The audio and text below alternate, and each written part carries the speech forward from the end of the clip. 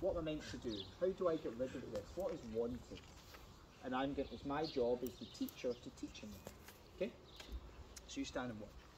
Now initially, I do not mind, if he's in front of me, beside me or behind me. I care that he gets comfortable with the feeling. I want him comfortable with it. I don't want him going, oh, what if he gets used to it? He's then going to be bad. No, I want him really comfortable with it. Okay?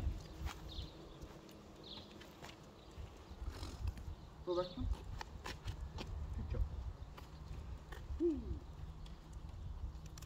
Yes.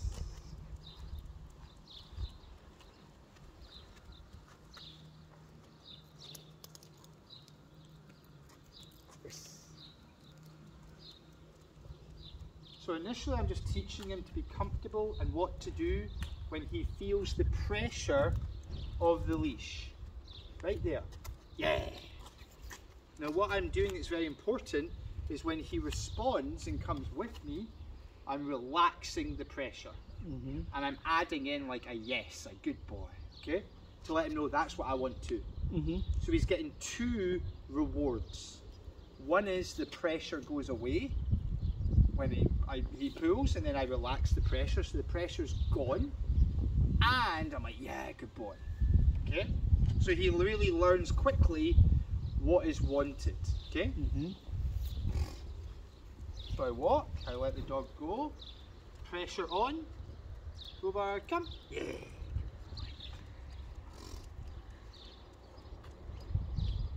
Yes. So what I'm teaching him really that's most important is he has an opportunity, the ability to get rid of that himself. He has an option in this. He has a part to play. It's not me always pulling the lead, okay? So now I'm going to make it, instead of him being there before I apply pressure, I'm applying pressure here. So now I'm going to have him in a heel, you know? What do you normally say if you want him in a heel? I'm still trying to teach him that. Okay, well I'm saying heel. I'm not saying it in Polish, right? Yeah. I can't even say anything in Polish. So. Try noga. Noga. Noga, okay. So, what I do, short, loose. And I say the word when he's doing it. So heel or noga is not a movement, it's a position. Okay? So when he goes to maybe go in front, it's his habit. If he goes to go in front, I'm more just like up the way or sideways with the leash. I'm not back the way. Back the way encourages pulling forward. Okay? So I walk. Noga. So look at the leash. So the dog's learning to walk with no pressure. He's capable of doing it. Yeah, he's good. From time to time, just does it and loses the attention at one point. Yes, but what allows you here with this better collar, you can get his attention back. Come on, dude.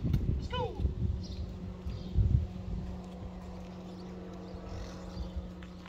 So here, nice and relaxed. Good job, mate. So the goal is to walk off leash. Hey!